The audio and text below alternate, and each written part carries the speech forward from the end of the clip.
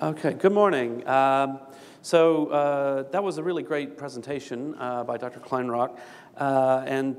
Because I've been asked to speak about the future of the internet, of course I'm very intimidated because I think one of the wisest things that he said, out of many, many wise things that he said, is that it's safe to predict that we'll be unable to predict. So I've got a bit of an impossible task ahead of me this morning, which is imagining the future of the internet. Predicting the future is notoriously difficult. So I usually try not to do too much of it. One of the things reporters are often asking me is, they'll say, well, what do you think is the next big thing on the internet? And I always say, if I knew that, I would start building it right now. I don't know. But the nice folks here at the Internet Society asked, so here goes. I'll do it anyway. Because I'm doing it, I think we should step into a little bit of perspective. 20 years from now is 2032. 20 years ago was 1992. So what does this mean? There's major changes, but unless we hit a technological singularity, we can have a bit of a clue. A lot of what, if we sat down and we were on the internet in 1992, a lot of what we see today was at least plausibly forecastable. Not everything, but a fair amount of it. So I think we have some possibility. So I've come up with essentially two predictions, and I thought that I would be allowed, since I've been asked to do something impossible and predict the future, to do one safe one and one more speculative one. So the safe prediction is massive connectivity. And what I mean by this is just as simple as the number of people online, but I want to talk to you a little bit about what's going on today and some of the things that I think a lot of people, even people in this room, may not have really noticed about what's going on with connectivity. So today, depending on whose numbers you trust, there's about 2 billion people who have access to the internet. So what this means is that basically the easy parts are done. We've got the US and Europe and Japan and basically all of the wealthy countries online. A lot more countries are coming online all the time, increasingly. And so when I think about my work, when I put this into the context of my work, you know, the vision statement for Wikipedia is to imagine a world in which every single person on the planet is given free access to the sum of all human knowledge. Well, this is a pretty big task, and when we think about only 2 billion people are online yet, we obviously have a long way to go to make that happen. So here's what you know. This is one of the things that I love to do is I start to talk to people. I travel a lot. I speak to a lot of different people, not necessarily internet savvy people. I talk to CEOs of big companies. I talk to volunteers. I talk to all kinds of people all around the world. And the one thing that people do, if you start talking to them about the internet in Africa, this is what they'll say. They'll cite this kind of story. They'll say, oh, yes, I've heard of this. People on mobile phones in Africa will be able to text somewhere and find out the price of crops, and then they can deliver the crops to the place with the highest price, and their income will go up. And this is really wonderful, amazing thing. Well, that's true enough. There are things like that going on, but I think that way of thinking about what's going on with the internet in Africa, and I'm singling out Africa, but we could generalize this to many, many different places around the world. I think this clouds the mind because there's a lot more going on than that. Here's what you probably don't know. So this is what you do know. You're imagining people are just doing very primitive things. What you probably don't know, this phone here, this is my phone. I use this phone every day when I'm in the UK, which is most of the time. And a friend of mine picked this phone up for me in Kenya. It's an unlocked phone. So no contract, he just brought me the phone. I stuck in my SIM card, I was off to the races. It is an Android phone, so it has full capability of apps. If you have an iPhone, it does more or less everything that your iPhone does. The screen's not quite as good. It's a little bit smaller, but it functions. I'll tell you one thing, compared to every other smartphone I've had in the last 3 years, the great thing about it is the battery actually lasts more than one day, which is a bit of a miracle. So this phone it has become incredibly popular. This is for sale in Kenya. They have sold, I've seen conflicting figures, but as many as 350,000 of these have been sold in Kenya at the price point of $80.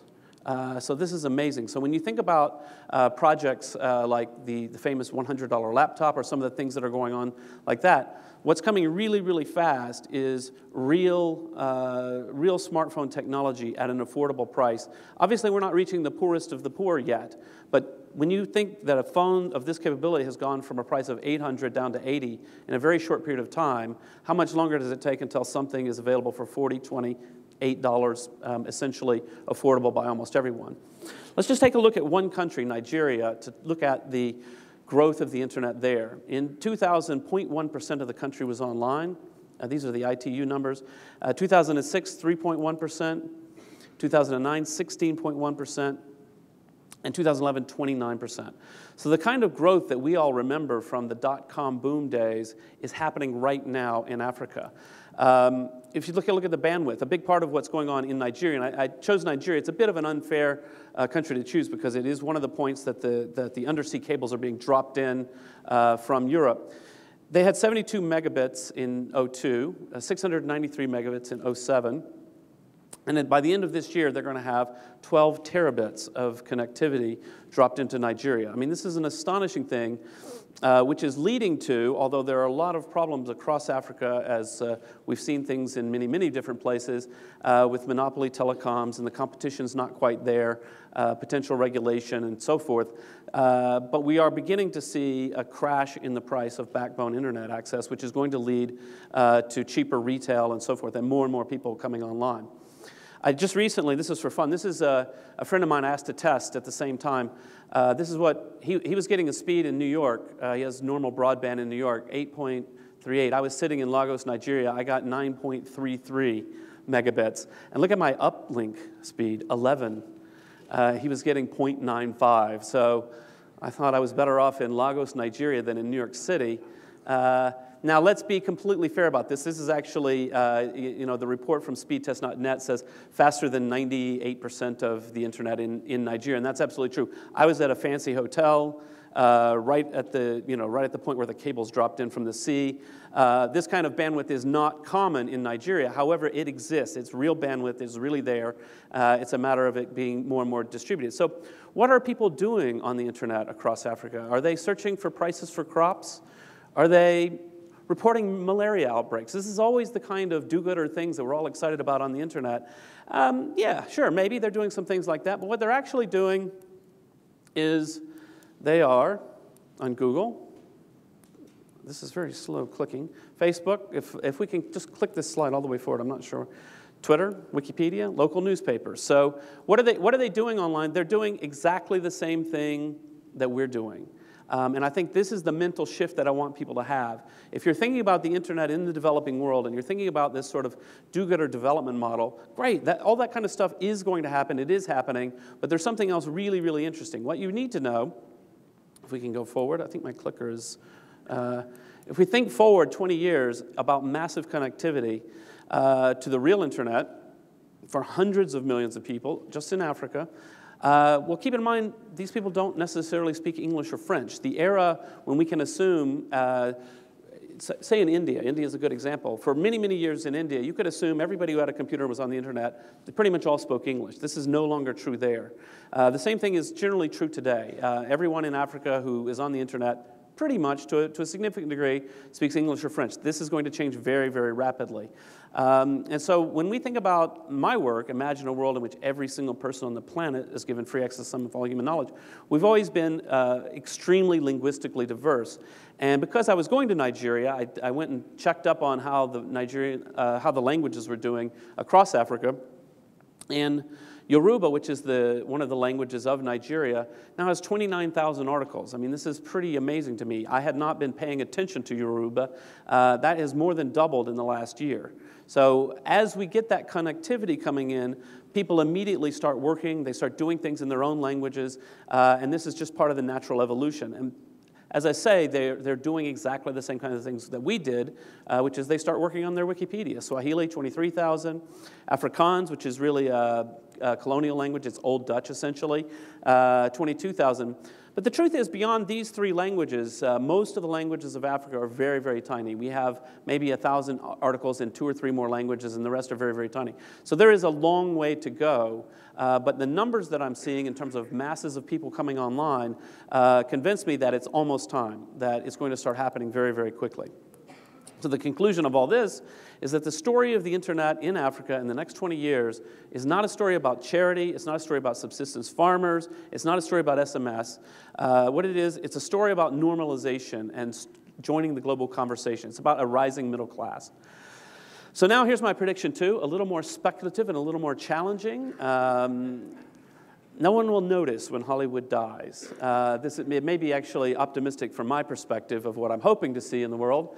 But this is where I begin to try to predict what is unpredictable. What is the next big apps? What are the things that are coming?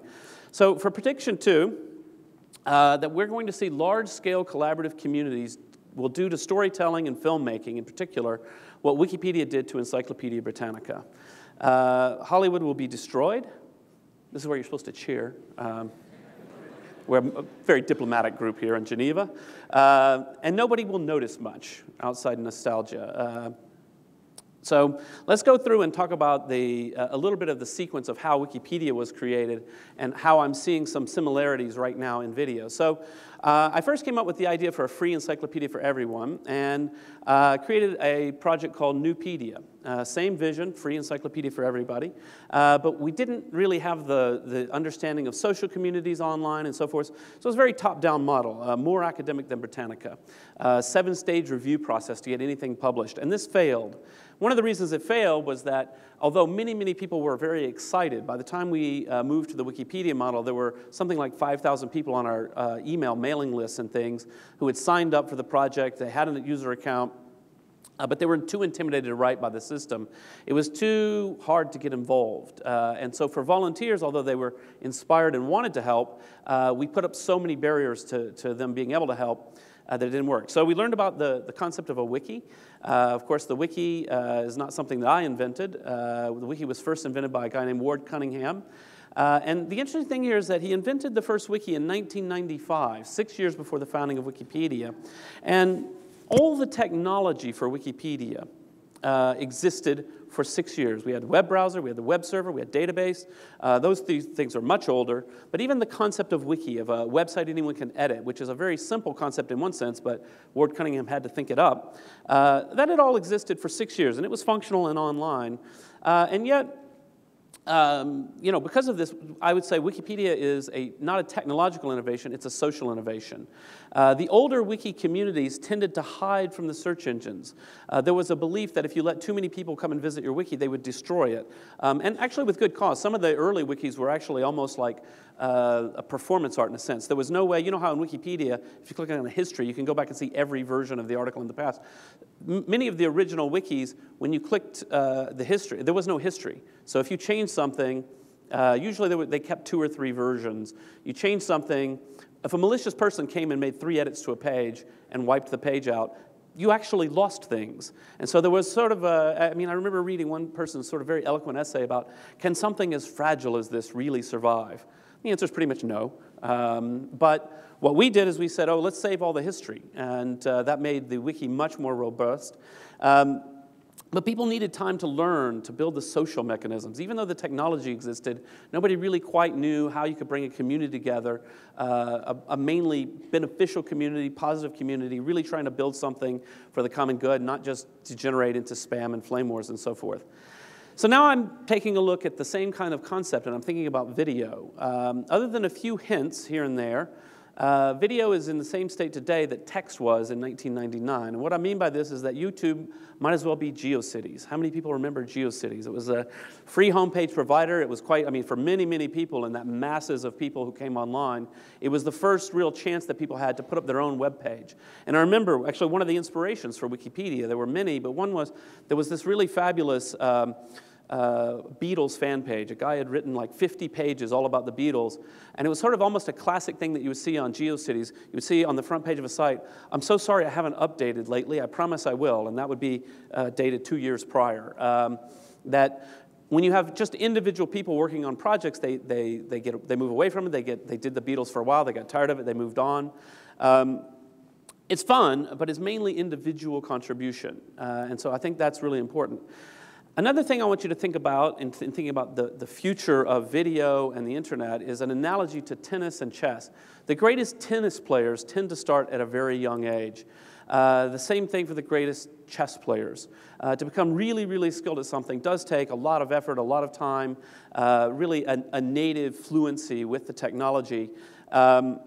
When I was a kid, it was insanely expensive to produce home video, so no kids were able to touch it. I wasn't, we couldn't even take pictures with a camera. Later, I had a few bucks and my mom would let me take some pictures. But in terms of what kids are able to do today, it's completely different. My daughter's 11 years old. She has an HD camera. She's had it for quite some time now. And she has social companies on the internet that only the most tech-savvy adults have. So they have cameras from a very young age.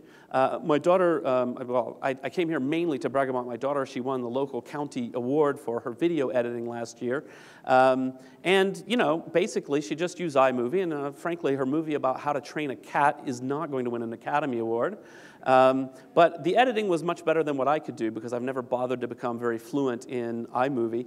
But the point is, the kids coming up today are very fluent in all of this. So here's the magic.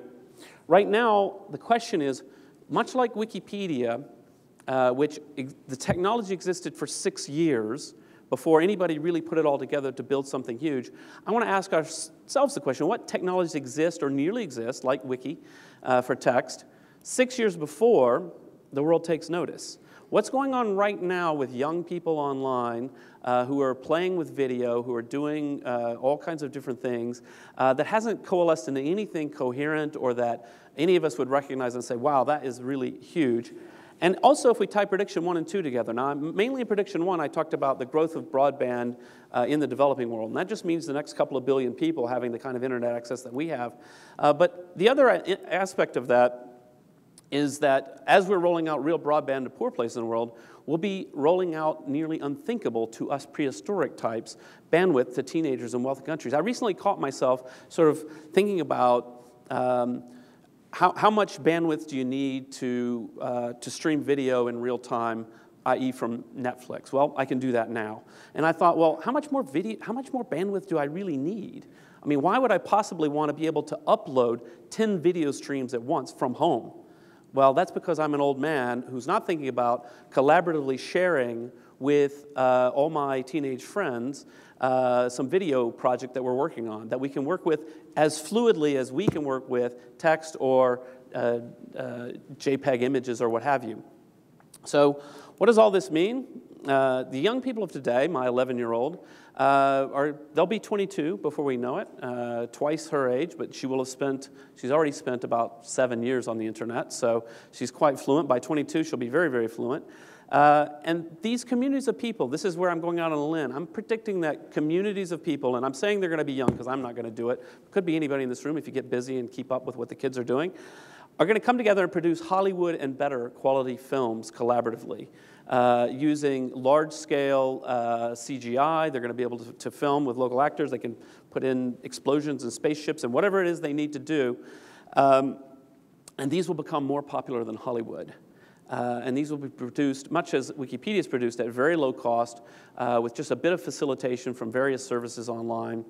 And it's going to destroy the business model of Hollywood.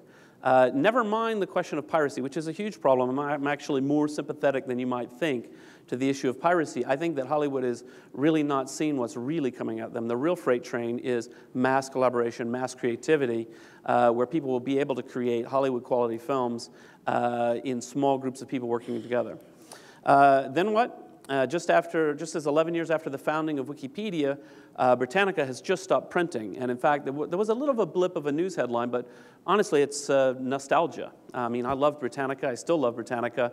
It's a bit of nostalgia because if I think, oh my God, what a loss in my life, I don't have Britannica, I think, actually, I haven't touched my Britannica in about 8 years, which is why they can't sell. They sold 3,000 copies apparently last year in print form. And so some decade after the first real Hollywood-style collaborative community project where we begin to see high-quality, really entertaining, really creative and artistic things coming from communities online, Hollywood will be mostly dead, and no one will care. We'll see a few nostalgic stories about, oh, remember when? So one final caveat. So I've deliberately gone out on a limb here. I've made a lot of predictions in my life. Many of them wrong. I'm actually being optimistic there when I say many of them. I would say most of my predictions have been wrong. And in fact, many of the innovations on the internet that you went through earlier, I remember when you mentioned Napster. I remember the first time I read about Napster in a news story, and I'm a guy who lives on the internet basically 24 hours a day. And I remember reading a news story about Napster, and they had 25 million users, and I had never heard of it. So sometimes I completely miss what's going on. And I've deliberately stated this in a provocative way to inspire and motivate you to really think about exactly the point that you made earlier. Although I am making a prediction, but in a deeper sense, I'm thinking, gee, there's a lot that's going to happen that is very, very hard to see right now. It's very hard to know what could happen. If you really thought, back when I started Wikipedia, about how can we best encourage the growth of a large-scale encyclopedia project online, I guarantee you what most of the conversation would have been about is very strong IP protection, digital rights management, all the kinds of things to prevent people from copying it everywhere. You would have been completely wrong about that. Wikipedia, of course, quite famously is freely licensed. You can copy it anywhere, you can do anything you want with it, and it's grown and grown and grown and grown. So I think we have to be very, very careful, in particular when we are listening to the complaints of Hollywood about piracy, which as I say, am more sympathetic than you might expect. But I think we also have to recognize that there's a very good chance that their entire production model is going to look really antiquated in just a few years, in the same way that we realize that the Britannica production model is really antiquated today. So further, I will say this, the best way to predict the future is to build it, and so let's build it. So thank you.